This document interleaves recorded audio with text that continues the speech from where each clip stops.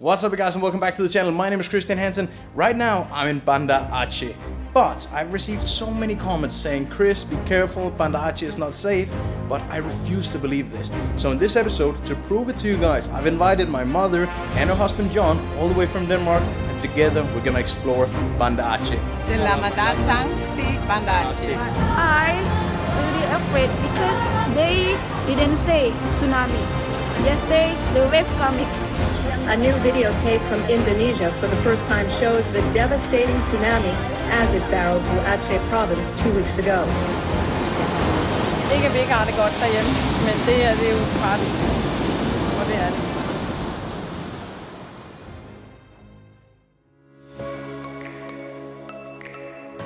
I had had an incredible stay in Takiong, but it was time to continue the journey. So I drove through the beautiful mountains of the Nagan Raya Regency on a course for the coastal city of Meulaboh.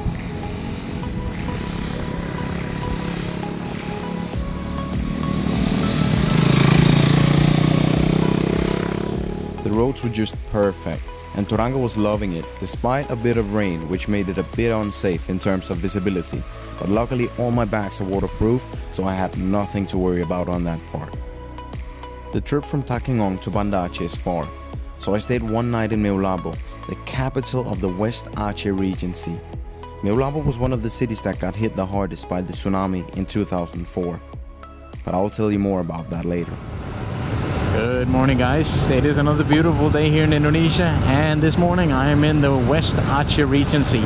I left Meulaboh 9 o'clock this morning, and today I will be driving all along the west coast on the USAID highway all the way towards Banda Aceh. After the tsunami in Aceh in 2004, the American government went in and supported, and they supported with enough funds to build this massive coastal road. So according to my buddy Aaron MV, it's supposed to be a super easy chill ride, 6th gear all the way to Banda Aceh. So I'm super stoked about that, because yesterday there was a lot of mountain roads. So yeah, let's make our way up the coastline and let's see what we find.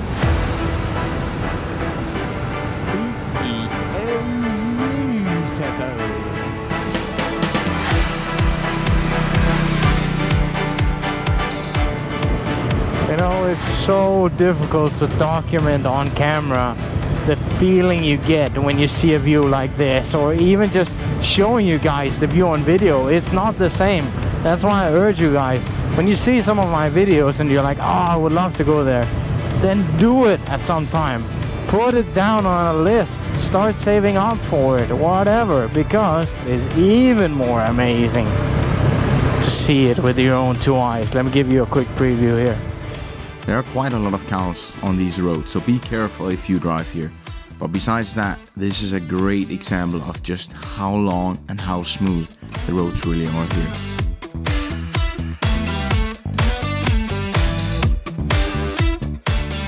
I stayed a few nights in an area called Loc Nga at a homestay called Yudi's Place to do some editing. The staff's son Dimas was very interested in my suit, and I tried my best to explain him why I wore just that.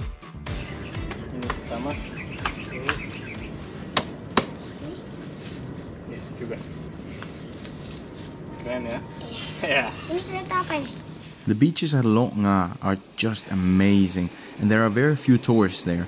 But as much as I wanted to stay longer, it was time to continue the journey towards Banda Aceh, the largest city and capital in the province of Aceh.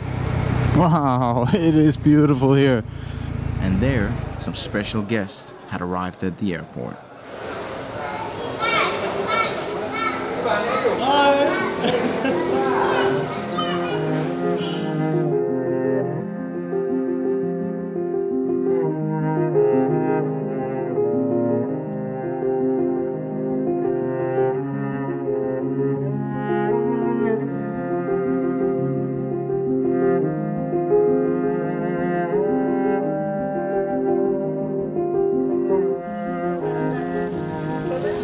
Alright guys, we are finally starting our tour around Banda Aceh, and now we are here at Masjid Baiturrahman, the Grand Mosque in Banda Aceh. So before we can enter, we have to take off our shoes. My mother has to wear a scarf, And then we cannot go inside of the mosque, but we can go around it. You can only go inside, they say, if you're a Muslim. So we're just here to see the sights, and everybody is super friendly, super happy, and excited to see us. So let's go inside and check it out. The Baiturrahman Grand Mosque is a symbol of religion, culture, spirit, strength, struggle, and nationalism for the Acehnese people. It was first built in 1612. Since then it has been attacked by the VOC in 1873, then it was rebuilt, it's been hit by earthquakes and the latest tsunami in 2004. And today the beautiful mosque stands taller and stronger than ever with its 35-meter high minaret. And on this particular Tuesday, we were very lucky to witness as a young couple were getting married in the Grand Mosque.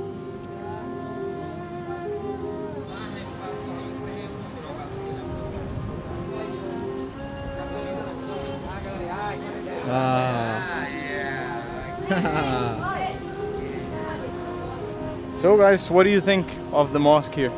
It's beautiful, fantastic. I feel humbled to be here because we're foreigners and we're loud and everybody's smiling. So. But it's not like you're feeling unwelcome here, right? Not at all. No. And they were even helping me with the scarf, and they got me a small needle so I could tie it to the neck. I think that was very nice of them. This is also what I'm trying to show you guys in this video, is that don't be scared to come here to Banda Aceh. Quite the opposite, actually. Oh, you guys. We were off to a great start, meeting nothing but good people all around. So we paid our respects and continued our journey to a place that we will never forget. A place that will take us 17 years back in time to the catastrophe that claimed the lives of more than 227,000 people on December 26, 2004. It's so nice just to walk around here in Banda Aceh. So we're now walking past the Lapangan Blang Padang Park, and we are on our way to the Tsunami Museum. We are all super excited to see this museum because there's so much history behind it. If for some reason you didn't know, there was a big tsunami here in Banda Aceh in 2004. Killed hundreds of thousands of people, so let's go and learn a bit more about that. The admission price is only 3,000 rupiah for locals and 10,000 rupiah for foreigners. As we started our guided tour, we went from the golden map of the Aceh Province towards the Tsunami Alley, a hallway designed to make you hear and feel how it is to be inside of a big wave.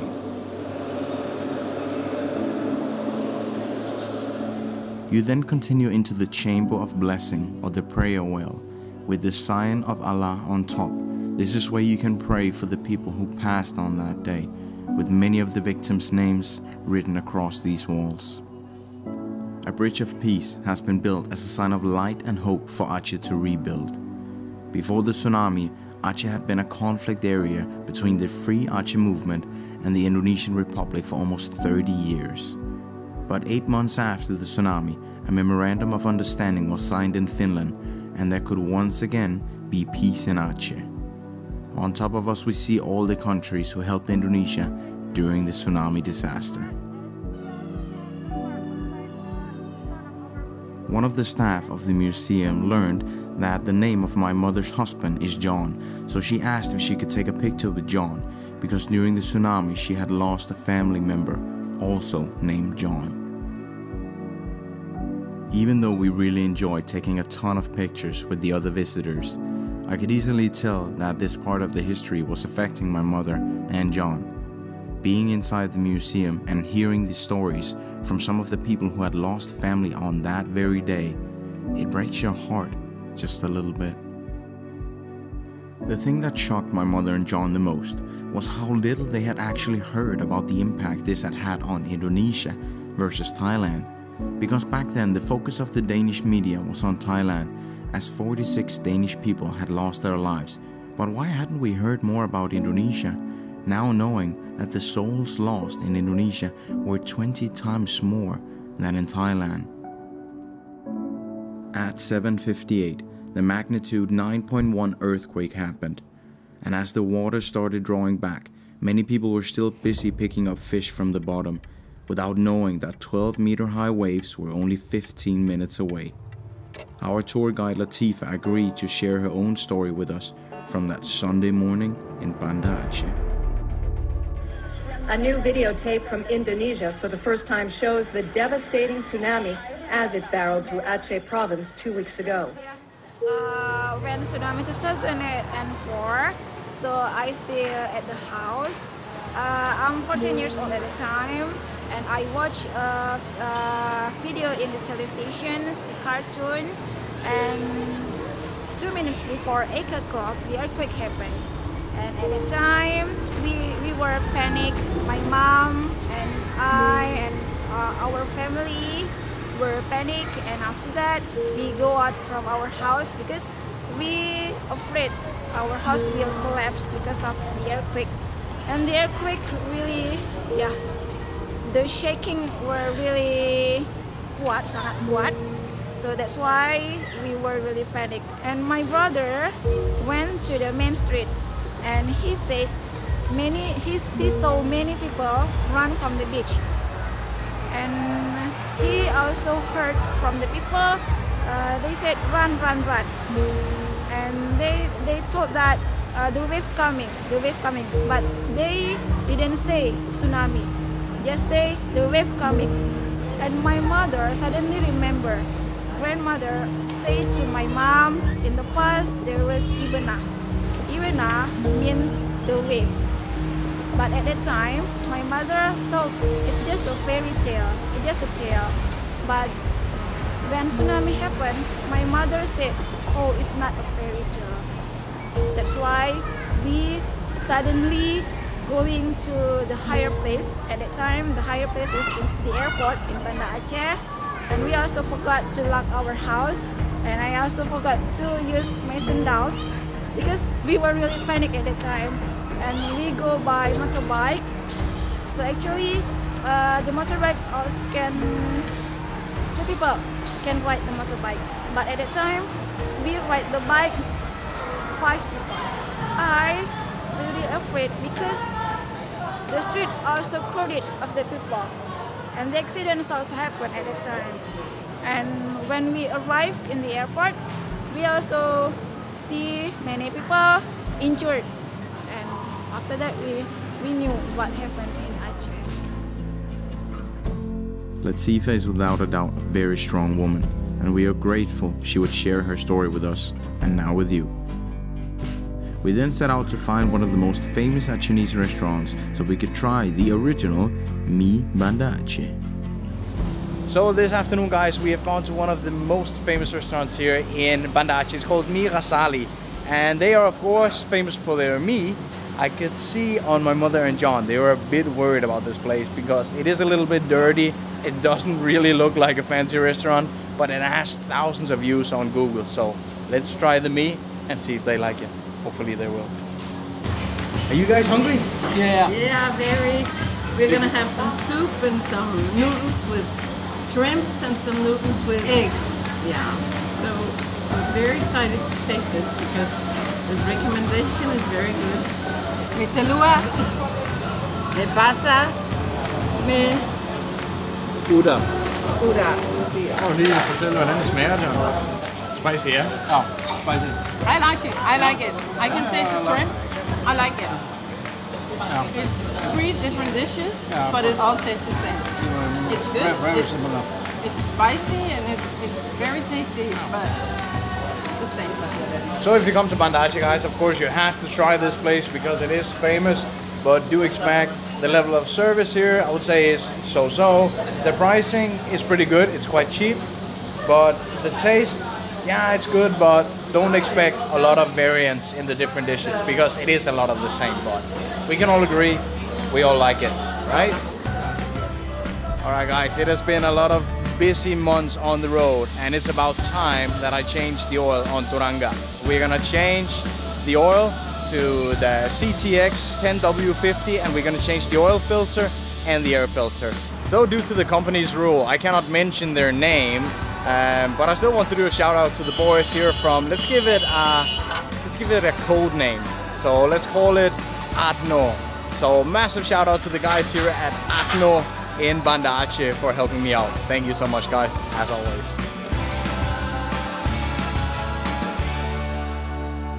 So guys, now we are on our way out to visit a special mosque, because the mosque we're about to go and see now is one of the only mosques close to the beach that was not completely destroyed during the tsunami in 2004. So the people here in Banda Aceh really believes that this mosque is special. It's kind of like protected, because when you watch the aerial photos from the tsunami, it looks crazy, you know. You can see that everything is completely destroyed except for this. So we have to go and visit this special mosque. Yes, let's do it. Lampuuk City is located on the western coast of Aceh. Only 500 meters from the ocean lies the beautiful mosque Masjid Rahmatullah. Once again, it has become a famous tourist destination for its beautiful beach. But it took some time for the visitors to come back here after the tsunami took away more than half of the population of Lampuuk. It's completely quiet in here. Right? Very quiet. And there are people praying behind. Alright guys, we have made it to the inside of the masjid here in Lampuuk. Actually, some people call it Masjid Turkey also, because Turkey has supported this area with rebuilding the mosque, rebuilding the houses after the tsunami. So actually, as we drove into this area, there was a big gate saying something about Turkey, that this village is supported by Turkey, the country. Like we were told yesterday by Latifa at the Tsunami Museum, the waves that hit this area close to Banda Aceh, they were 12 meters high. But if you go a little bit more south, down to the western part of Aceh, down around Meulaboh, the waves were 30 meters high. Imagine seeing a wave of 30 meters coming towards you. I can't even.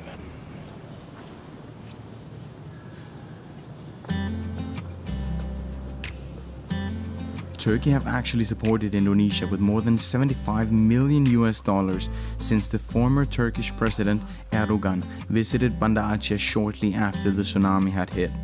Since then, this area has been called Kampung Turki Lampuuk. So we headed down to the beach to see how it all looked like today. Looks nice. Looks fantastic. Welcome to paradise. Ja. Det er lidt noget andet end fedet.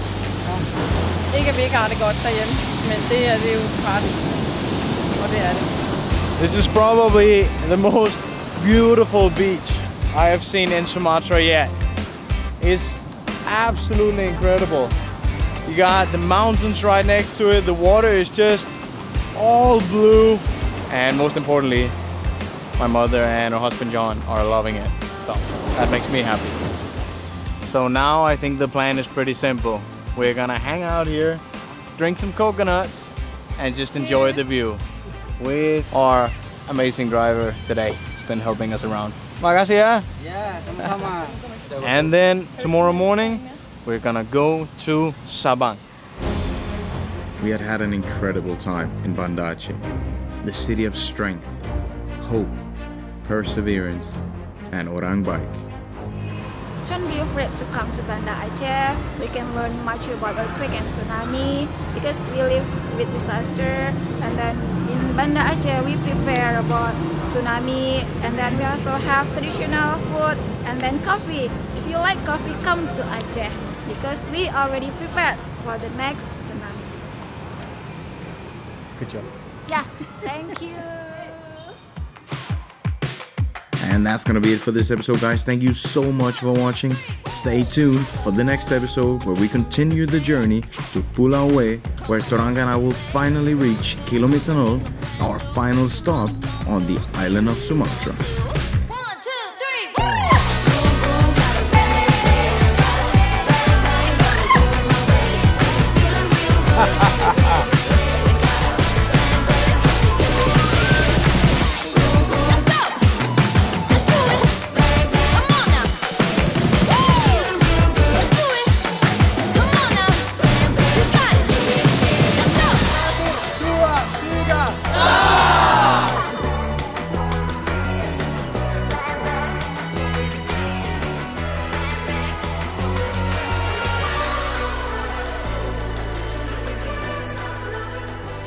we got it all to ourselves. It's perfect.